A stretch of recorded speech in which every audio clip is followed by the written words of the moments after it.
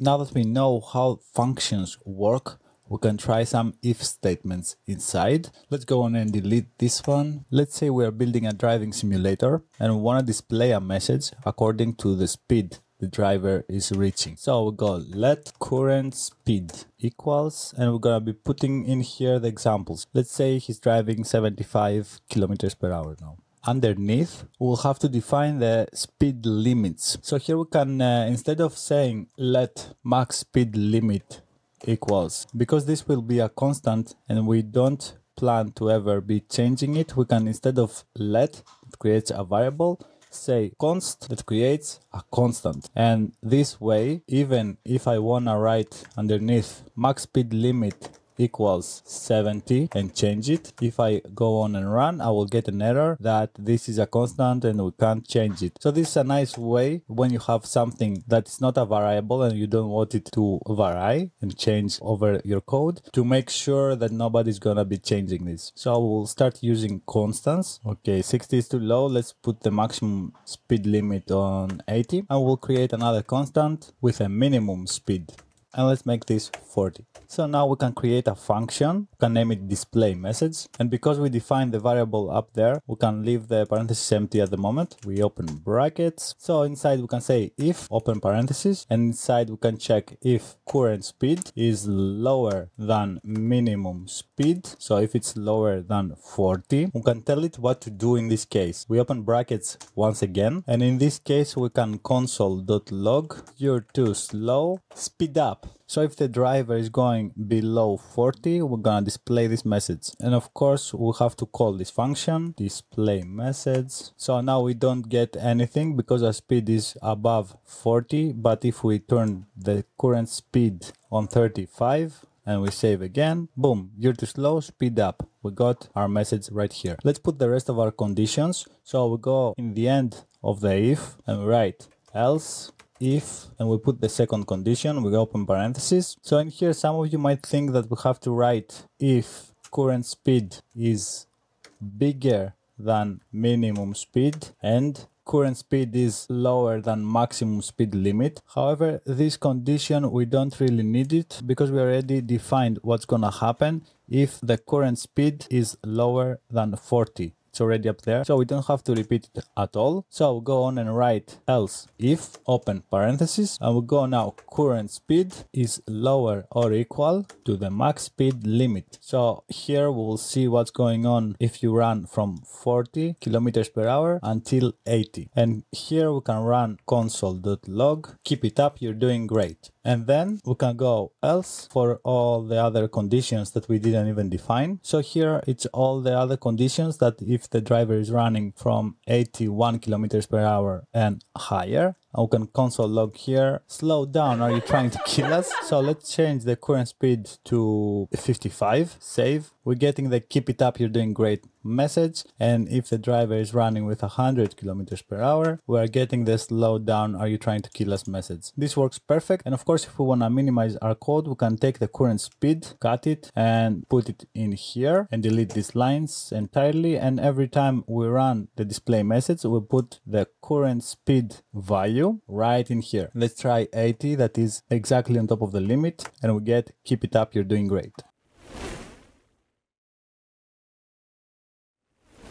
So now we'll build something totally different. You remember how we did the alert in lesson 1 that we had a message popping up here on top of our website? Now we're gonna do something very similar. We'll write let favorite color equals prompt, and inside we're going to ask a question as a string, of course. What is your favorite color? If we run this code right now, one moment, because I wrote here favorite color, that's favorite color. Let's save it. So what we get on our site is a question. Instead of the alert that just displays the text, the different thing that prompt is doing is that it's giving the user the ability to answer something, and whatever he answers, it's gonna be the value of this variable. So I can say here black, but right now nothing will happen because we didn't set the code to do anything about it. What I want to do next is create a function that's going to be named color personality, and inside it's going to have a variable that it's according to the color. And we'll say if color triple equals red. So I want you to notice that we have triple equals here and not just equal. This means that we are checking that if the color value is exactly the same as red, and we're not setting it. If you set something, if I say x equals x plus 1, I just set the value of x to x plus 1, but here we are not assigning anything. We want to see that the value of this is exactly the same as what we write here. That's the main difference to triple equals and to simple equal. So if the color is red, we open brackets, we're going to return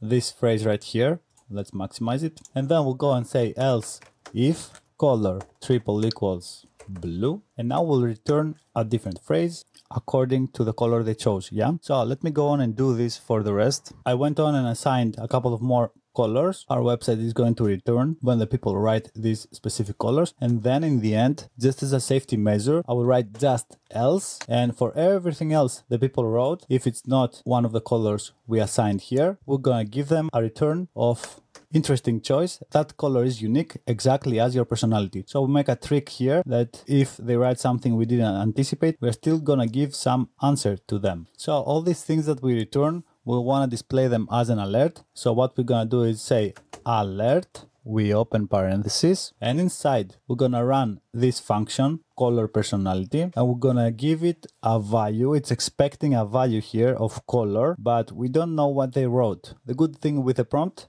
is that we assign here whatever they wrote and we name it favorite color. That's why we made a variable here. So whatever they answered in the prompt, it's going to be the value of favorite color. So if I copy that and I put in here as a value to the color favorite color, whatever they chose is going to run through this function as the value of the color. Let's try to see how it works, and if it works, save. So we'll go in our website, and I write here black. I press OK. You are sophisticated, powerful, and in control. Let's see. The black returns exactly that. So we are actually correct, and this thing is working. However, as we mentioned on the previous lesson, JavaScript is case sensitive, and we'll have here all the values. We'll have them all lowercase. So if I go on and I write in here black with a capital B and I press OK, it's returning me interesting choice. That color is unique, exactly as your personality. So instead of giving me the black phrase, it's returning me the generic one that we put in the end. So of course we can fix that. We'll go here that we have the prompt that returns the color, and we add dot to, it's this one right here, to lowercase. I will just give it open and closing parentheses, and that's it. Be careful, check the spelling, write everything exactly as it is here, and the moment we save it, what it's going to do is that whatever we write as an answer inside this prompt, it's going to turn all the letters to lowercase, so they can actually transform to exactly equal as we wrote them here. And let's go on and test it. Let me refresh to be sure. So now even if I write black with all capital letters and I press OK, I get back, you are sophisticated, powerful, and in control. So this is actually the correct text I'm supposed to get when I type black. So let's sum up one last time what we did and how it worked. We're asking a prompt, what is your favorite color? And it's giving the user the ability to write their answer and press OK. Whatever they wrote, it's turning to lowercase, and it's going to be the value of the variable favorite color. So the moment the person writes here a color like red, favorite color becomes red. So immediately we are running the function with a value of red. So the red gets assigned exactly here to the color. So the moment it finds that color triple equals red, it's returning you are energetic, passionate, and action oriented. So this returns right here and displays as an alert.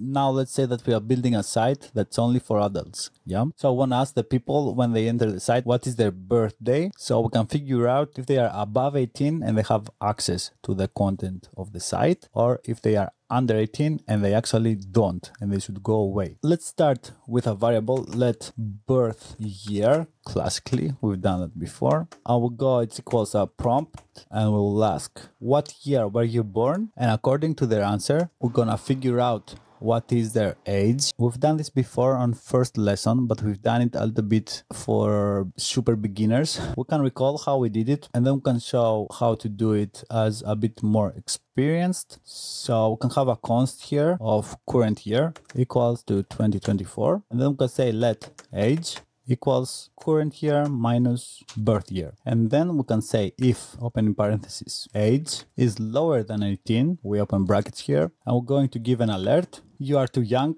get out of here. Else, so all the other cases are gonna be that he's 18 or older. We don't have something else to define. And in this case, we can give an alert. Congratulations, you may enter this site. Let's try this thing. Yeah, I wrote here prompt, but it's prompt. I forgot one P. Let's save it again. These things happen. So now we get the question, what year are you born? I can write in the 18th century. I'm a vampire. Congratulations, you may enter this site. Let's refresh again. But if I write 2010, you are too young, get out of here. All right. So this works nicely, but this line right here is a big problem because every New Year's, you will have to, instead of celebrating, come back to your site and change this for 2024 to 2025, save it and update it to the server. And we don't really do these things here. We don't work like that. We want to chill on New Year's. So we'll go on and delete the whole thing. And we're going to build something way more interesting and way more fun and way more proper. So this time we will start with a const. That's going to be the current date. And what we write inside, it's new space date with capital D, because this is a tool that's embedded inside JavaScript, and we're gonna use it to get the date dynamically. So I will go inspect on our page to have the console open.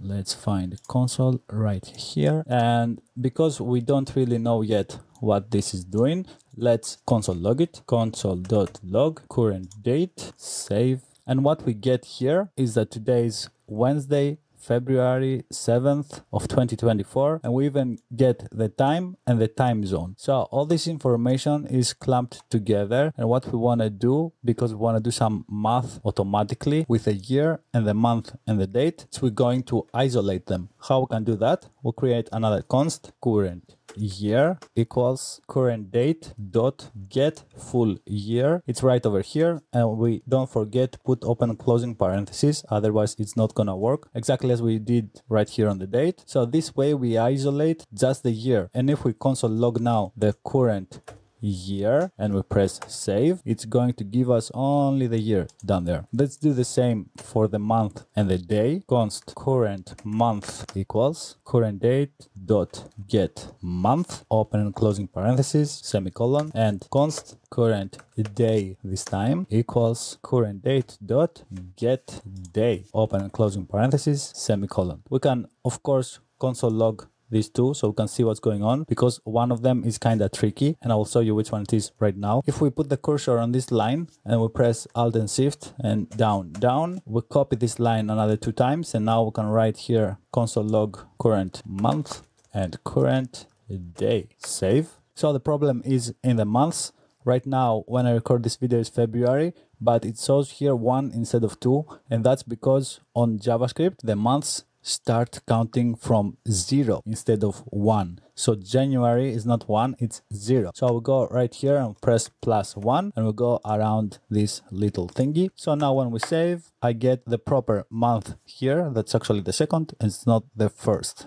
What we are going to build now, it's a little bit more different than the easy way we did before, and it's a little bit more complicated as well. We are going to ask our visitors what is the whole birthday, like we're gonna ask the whole thing, year, month and day, and if they are under 18, we're gonna return a console log that says, I'm sorry, you will gain access in 5 years and 2 months and 15 days. And it's going to do all the calculations automatically. So when we supposedly ask them, we're going to be storing their answer in some variables. Let's set them here. Let birth year equals, let's put a number now, 2015. Let birth month equals 5th.